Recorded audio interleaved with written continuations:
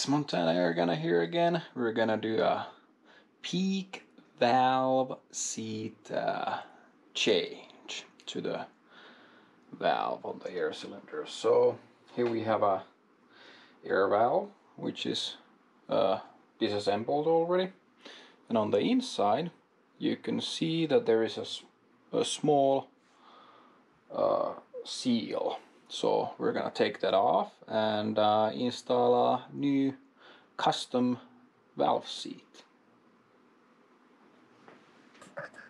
Okay, for the actual taking the valve seat off, what we'll need to do is we'll need to have some kind of a short and thin tool. I'm using an Allen key, 1.5 millimeter, and the idea is to push the valve seat off without nicking the insides on here. So be careful while you're doing it so you don't damage it, and work it on the corners, like on 4 corners, little by little, so you don't damage the actual O-ring that's on the valve seat.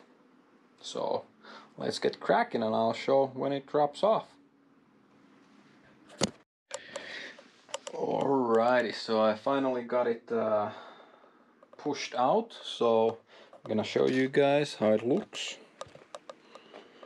So I'm just gonna take the valve, and there it is. So already spinned a little, and here you can see that there is an O-ring. Be careful not to mess it up. And this is the side where the valve pin is seating, so you can see the small indents on there. So yeah, let's get a custom part out, which I have here.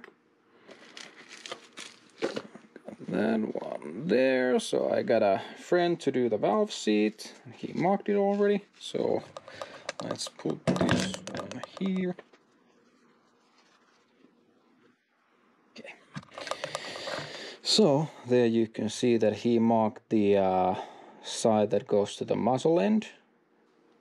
And we're just gonna take the O-ring here and give a little bit of lube on it. We're gonna clean the insides on here, and we're gonna lube it with Q-tips, and then we're just gonna install it here with most probably a long socket, so we don't mess up the angle on the inner diameter, so we can get the valve pin seating properly. Let's get cracking.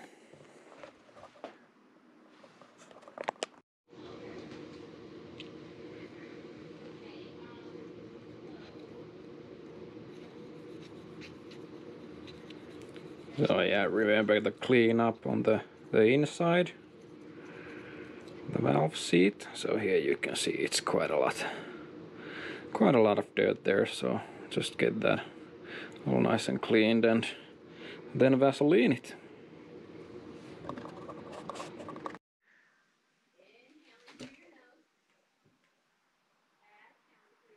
Okay, so now we got the valve seat seal O-ring finally taken off. It's in good condition. Now we'll just lube it up and put it on the new PEEK valve seat, and that'll be it. Okay, so now hopefully you can see there is a little mark there. Maybe you can see, but I'll take a picture. So there's the mark there. Now it's installed properly there, the right way, and we can continue the assembly. Okay, so when that part is done, we got the, let's put some light on. We got the valve pin there, and now we're gonna hammer the valve pin into the seat a little bit so it'll seat better with this kind of one. So I'll just drop it there, give it a couple of hammers, and should be good to go.